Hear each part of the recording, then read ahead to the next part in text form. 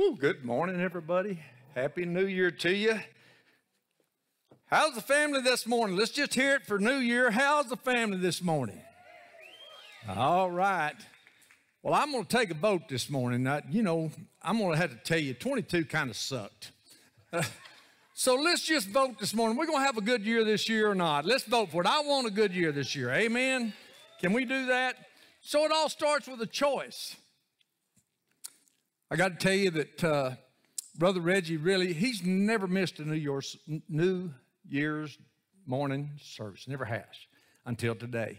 And he's kind of down and out, and him and Terry both have been sick and all that kind of fun stuff. And he told me to be sure and let you guys know that he's sad that he's not here, but he just needs some time to recover.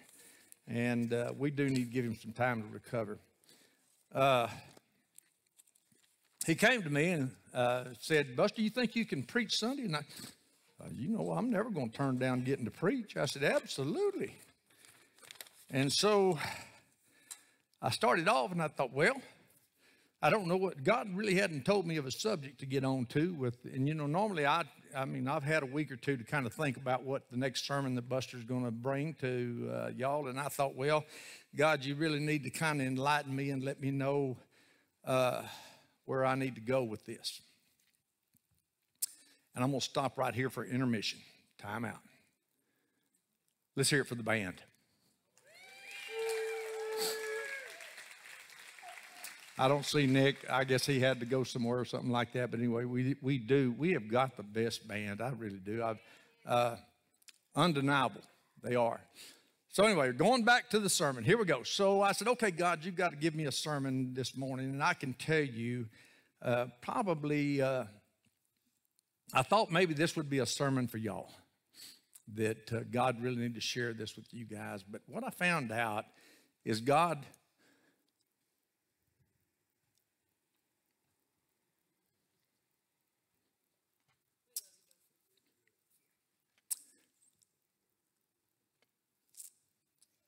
says, "Buster, this is a sermon for you. It's not for anybody else." Now, if this sermon applies to you, and if God speaks through me this morning, I pray that he speaks to you. Because he sure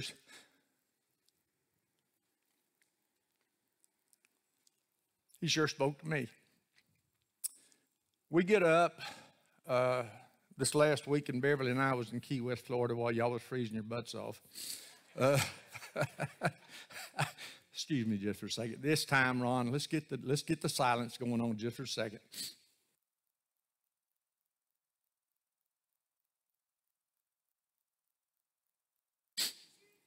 There you go. We got this. Yeah, there you go. So anyway, we went to Key West and we decided to come back home, and we stayed at a hotel where they offered shuttle service back and forth to the airport. And we thought, this was going to be really cool. This was a nice hotel, and so everything was going good. And so they took us to the airport, and we get back from Key West, and I called them for a shuttle back to the hotel, and they said, "Are you spending the night here?" And I said, "No, sir, we're not going to spend the night." Or, "No, ma'am, we're not spending the night, and we're not going to shuttle you back." And I said, "Well, if you're going to be that way, I'm good with that. I'm good. We'll just call us a cab." So we did. We get back to our truck, and I put the key in this thing. Now, I got a nice truck. It's a 2021 Dodge truck. Tommy Stewart made me buy it. It's all his fault. But anyway, I hit the starter button on that thing, and it goes. I thought, holy smokes. I looked, and I said, I'm in the wrong truck. This is not right. But my key's not supposed to work. And then I thought, somebody stole my catalytic converter out of my truck.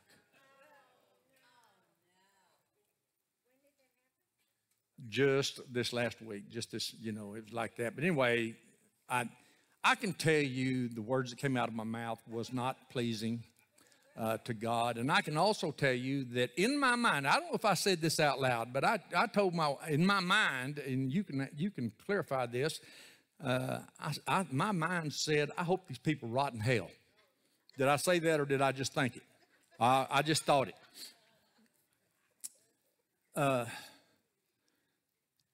That's not Christian-like. I'm just telling you, it's just not Christian-like to do that. So as we was driving home, and this thing was noisy. It was like a race car, and people thought, man, here comes the Indianapolis 500 coming down the highway, and I told Beverly, I said, it's going to be noisy all the way home, and we did. We brought it on home, and anyway, we get down the road, and everything's going good, and my mind just goes back to work, and I got to thinking, I need to be thankful.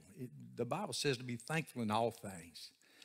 And I need to be thankful that we had tires on the truck when we got back, and it wasn't sitting on blocks. So we was able to get in the truck, crank it up, and it was noisy, and it's okay. And we get home, and let me tell you something, it's not a deal breaker because insurance pays for stuff like that, and they're very much aware about catalytic converters. Well, then, I had a friend that was a dear friend of me that passed away unexpected. He was a great guy, somebody that just the community out there loved. He had a wife that hated him with fervent passion. We did not know this at the time. He has two sons by his second wife.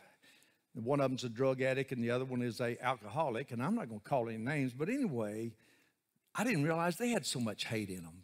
But Dave was all this time. I did not say Dave. The man I'm talking about was always, he was getting ready for his son that's in prison. He gets out, his son that's in prison gets out this month, and this is his first son by his first wife, okay? So he gets out, and so he's been building all this stuff up so his son would have a job when he got out. I mean, the equipment he bought, the cows he had bought, and all this kind of stuff. Well, unbeknownst to the community out there, these people come in, the second wife come in and sold everything. They hired some people to come in and take 100 and something head of cattle off that place, took them to the auction barn.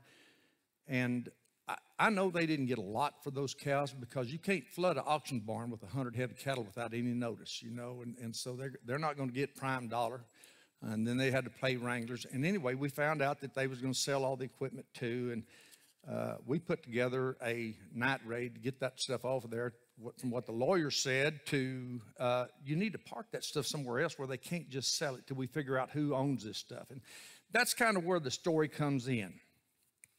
So, again, I can tell you some of the thoughts that went through my mind and some of the things I said about this family was not pleasing to God.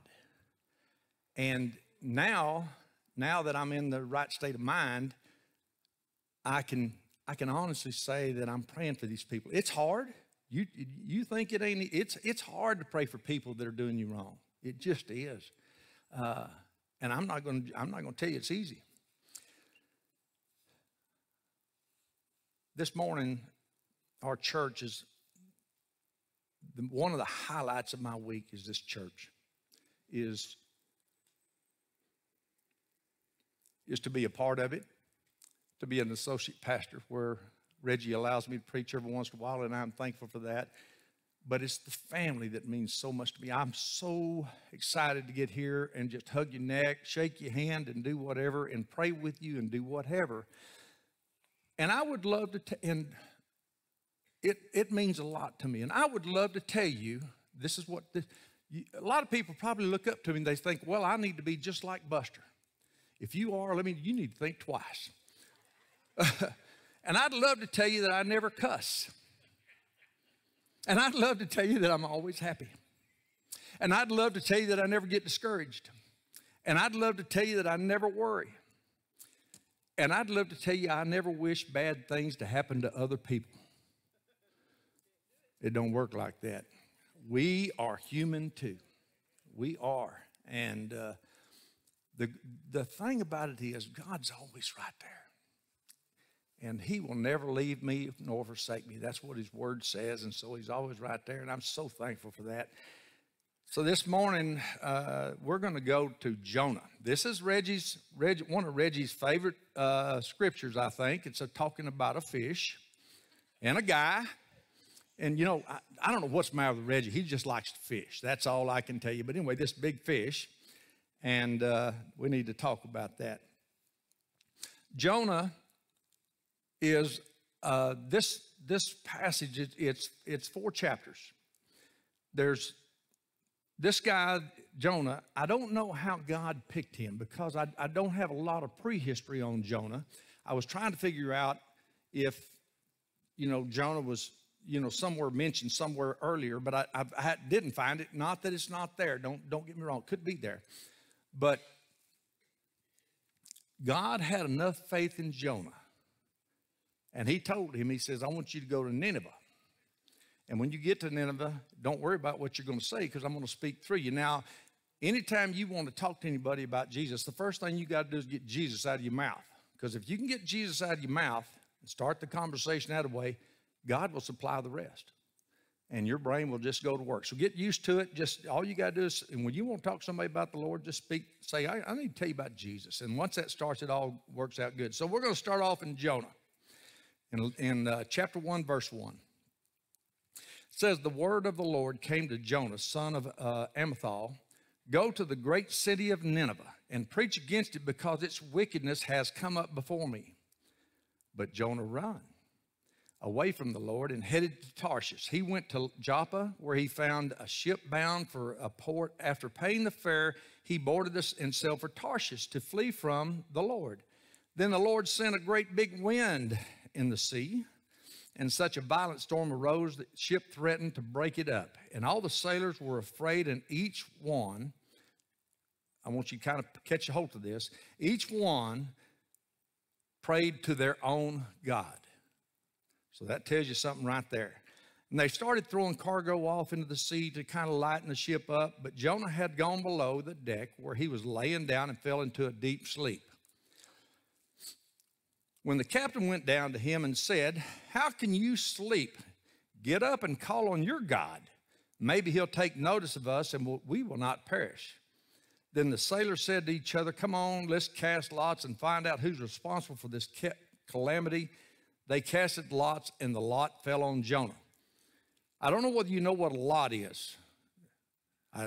We all have probably played a lot. Have you ever played Spin the Bottle? Some of you are going back to my time. I'm telling you, you're going to go back to the day when we didn't have the internet and all that fun stuff. But you ever play Spin the Bottle? Don't you answer that. It's okay. Have you ever drew straws? You know, the shortest straw wins or the shortest straw loses, whatever. A lot of times we can do rock, paper, scissors, however that works out, and that's a lot. It is. And back in this day, what they did back in this day is they would color a stone. They may paint it. I don't know how they colored it or what they did, or maybe it was just another stone that was discolored. But anyway, they put them in a hat and everybody reached in and grabbed a stone, and if you picked out the colored stone, you're it. They may have took sticks and just broke sticks up, and they said, okay, I've got all these sticks in my hand, draw a stick. And they'd draw sticks, and whoever had the longest or the shortest, however they chose it, that was a lot. Well, anyway, this fell on Jonah. And so they go, all right, let me find my spot here. Okay, so the sea was getting rougher and rougher, so they asked him, what should we do to make the sea calm down for us? Jonah knew he was running from the Lord. He knew why the ship was doing all the stuff it was doing. He says, pick me up and throw me into the sea, he replied, and it will become calm. I know that this is my fault. It's a great storm has come upon you. Instead, the men did the best to row back to land, but they could not, for the sea grew even wilder than before. Listen to this part right here. They had just all prayed to their own God, and listen to where all the people on the ship start this way. Then they cried out to the Lord. So they changed gods. Lord, do not let us die for taking this man's life. Do not hold us accountable for killing this man, this innocent man, for you, O Lord, have done as you pleased. They took Jonah, threw him overboard, and the raging sea became calm. At this, the men greatly feared the Lord, and they offered a sacrifice to the Lord and made vows to him. So then they changed the God that they've been serving. So now they have come with a new beginning. And that's what we're talking about today. This is New Year's. They had a brand new beginning there. The Lord provided a great big fish to swallow Jonah. All right, Reggie, you'll be proud of this. He's swallowing your buddy there. So they swallowed Jonah, and Jonah was inside him for 3 days and 3 nights. Now, Jesus was crucified. He was in the tomb 3 days. All right, so this is kind of parallel to that. Going to chapter 2, from the inside the fish, Jonah started praying to the Lord his God, and he said, in my distress, I called to the Lord, and he answered me from the depths of the grave. Now, I don't care how deep or low you think you are, you're never far enough where God can't reach down and touch you and pick you up. If you think what I have done in my life, God can't forgive me, change your thoughts, because God will reach down and pull you out of that. All you got to do is ask him. So he says, I called out for help, and you listened to my cry. You hurled me into the depths of the very heart of the seas, and the current swirled about me. Your waves and breakers swept over me, and I said, I have been banished from your sight, yet I will look again towards your holy temple.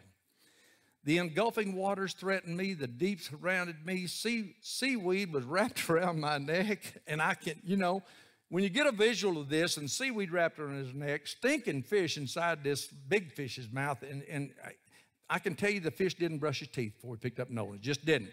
The roots of the mountains I sank down to the earth beneath, barred me in forever, but you brought me a life up from the pit. O Lord, when my life was embedding away, I remember you, O Lord, and my prayer rose to you. Those who cling to worthless idols forfeit the grace that could be theirs. I got to tell you what grace is. Grace is giving something that you don't deserve. That's what grace is. And Jesus applies grace to each one of us to forgive us of our sins that we did not deserve. He goes on, he says, but I with a song, thanksgiving will sacrifice to you. What I have vowed, I will make good. Salvation comes from the Lord. And the Lord commanded the fish to vomit Jonah onto the dry land. Now, I can tell you, Jonah smelled real good after being in that fish. And I hope he took a bath, got a bar of soap and took a bath. I don't know. But here we go. Starting in chapter 3. He says, then the word of the Lord came to Jonah a second time. Our God is a God of second chances. Giving him a second chance. He says, go to the great city of Nineveh to proclaim the message I give you. Jonah obeyed the word of the Lord and went to Nineveh. How Nineveh was a very important city. A visit required 3 days. On the first day, Jonah started in the city. He proclaimed 40 days and Nineveh will be overturned. So Nineveh was God had just had enough. And I'll put it that way. And I'm going to say that. You kind of listen to this. God had enough. He says, I've had enough of Nineveh. They would skin people alive. These people were wicked. They was doing, and there was, I believe it was 130,000. 130,000, is that right? I think there's 100. Anyway, we'll see it in a minute. But anyway, they was real wicked people. And so I can be honest with you, Jonah was scared to even go there. But he went because he knew better at that point. So he had his second chance. So the Ninevites believed God. Now, I don't know what, if the city was that big of 100, I think it's 130,000 people. If the city's that big, I don't know how Noah could get his message out to all the people in that 3 days. But he did. Somehow it got out there. And listen here as it goes on. The Ninevites believed God. They declared a fast of all of them, from the greatest to the least. They put on sackcloth. Okay, now you got to know what sackcloth is. Let me find sackcloth here. Okay, here we go.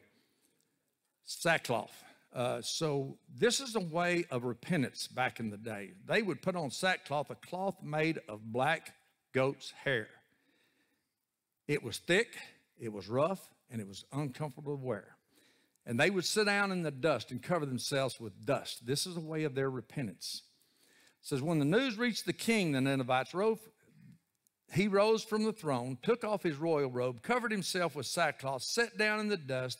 Then he issued a proclamation to the Ninevites by the decree of the king and his nobles, do not let any man or beast, herd or flock, taste anything. So they're going on a fast. He says, don't let them taste anything. Do not let them eat or drink. But let man be covered with sackcloth. Let everyone call urgently on the Lord. Let them give up their evil ways and their violence. Who knows God may yet relent and with compassion turn from his fierce anger so we will not perish. So somehow Jonah got a message out to him. You boys better straighten up, act right, get some repentance, because it's not going to be a good day for you. It's not going to work out for this city. So when God saw what they did, how they turned from their evil ways, he had compassion. Did not bring upon the destruction that he had threatened. Now, Jonah has already been through a whale. He had been thrown overboard. And he's going to Nineveh. And in my opinion, he wanted some retribution to go to Nineveh and God to wipe them out. That's kind of my take on this. And Nineveh was kind of where Buster was with these people that stole my catalytic converter, the people that are suing me right now. And I don't have $7,500 laying around in my little piggy bank to pay a lawyer. But, it's just what it is. Jonah's anger at the Lord. Now Jonah's, I'm not going to say the P word, but he's upset. Jonah was greatly displeased and became angry. He prayed to the Lord, "Oh Lord, is this not what I said when I was still home? That is why I was so quickly to flee to Tarshish. I knew that you are a gracious and compassionate God, slow to anger, abounding in love, a God who relents from sending calamity. Now, Lord, take away my life, for it is better for me to die than to live." How many of you have ever felt sorry for yourself and thought, well, I think this world would be a better place without me?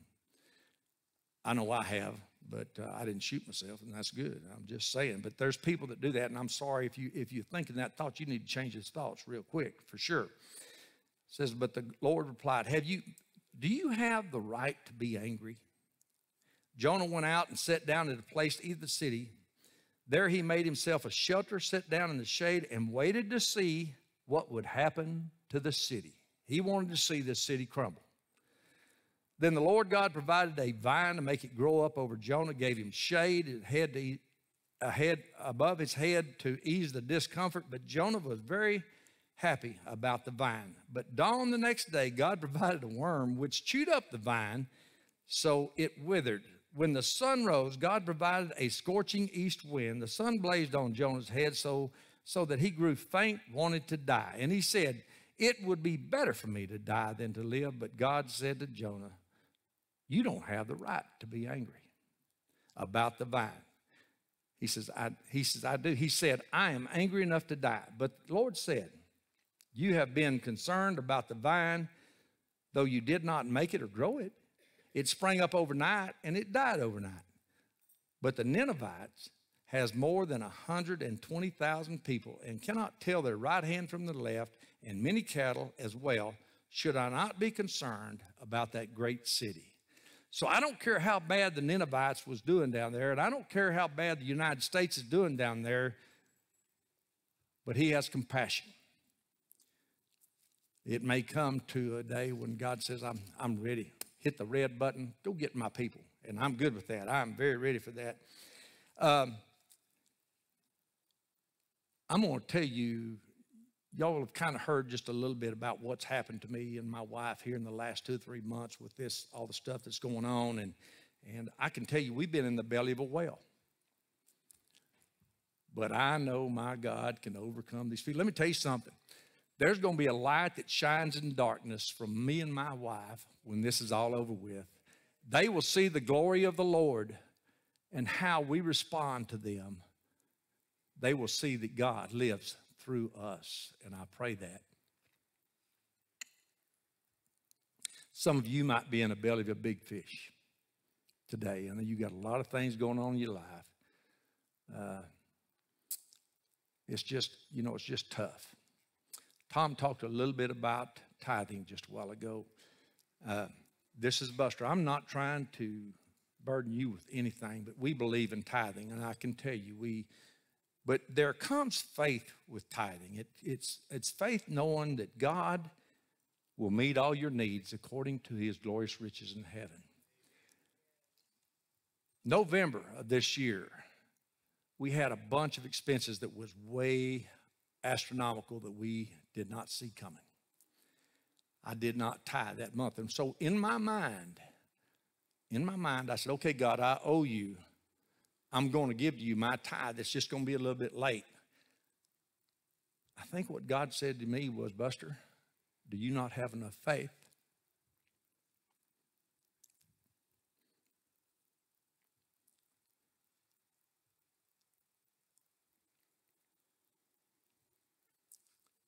Do you not have enough faith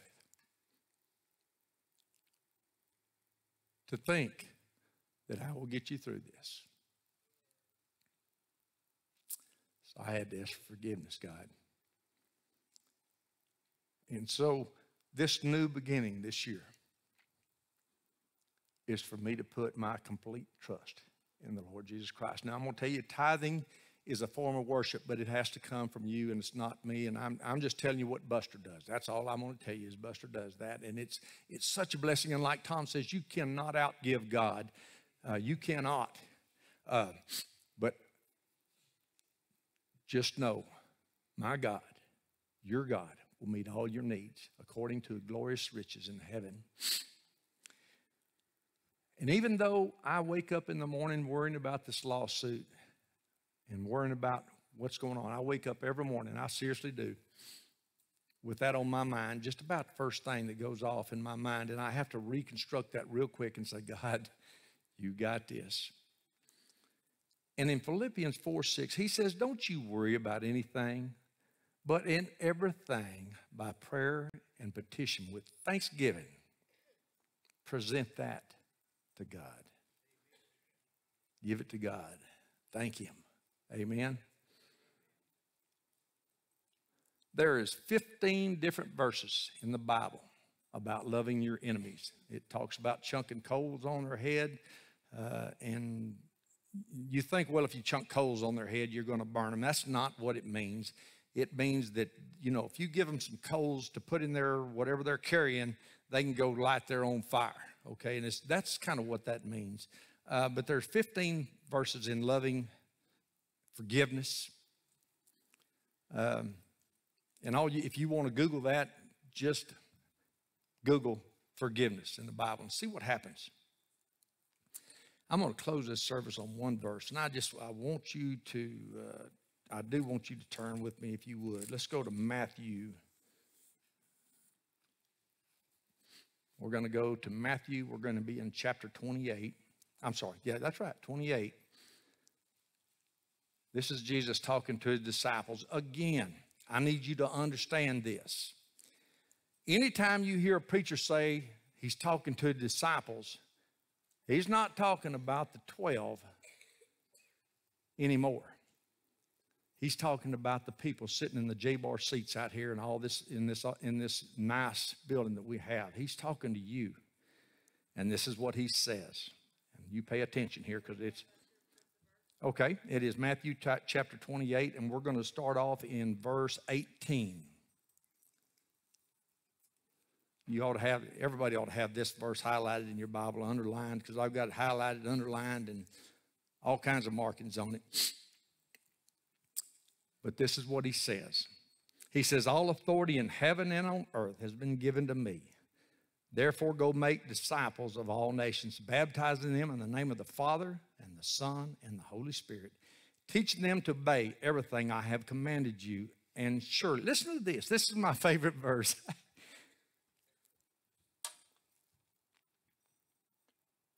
And surely, I am with you, even to the end of the earth. God will never leave you. He will never forsake you. And I've got to add one more punch in here just for a second, and that's Jonah. When God asked him to do something, he said, So what I'm going to tell you today, if God is speaking to you about anything in your life, about baptism, about accepting Jesus Christ as your Savior, if he's speaking, this is not Buster speaking to you. It's a Holy Spirit that's going to speak to you directly, not to me. He will speak to you directly. If he's speaking to you, say, yes, I'm going to give you my life. Yes, I'm on this new year start. I'm going to be honest with you guys. This year needs to be a whole lot better than last year. Can you vote for that on that one there? It needs to be a whole lot better than last year.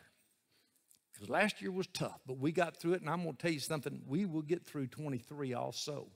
I just want it to be better. But here's the thing with us as a family here. Hook onto the plow. Look forward. Don't ever look back. And plow the ground that needs plowing where God leads you. And keep plowing and don't look back. Let's go to the Lord in prayer. Father God, we do thank you for the day and just the blessings of just being here this morning. And what a beautiful way to start a new year off, starting it on a Sunday morning. Father God, I just want to say that I love you.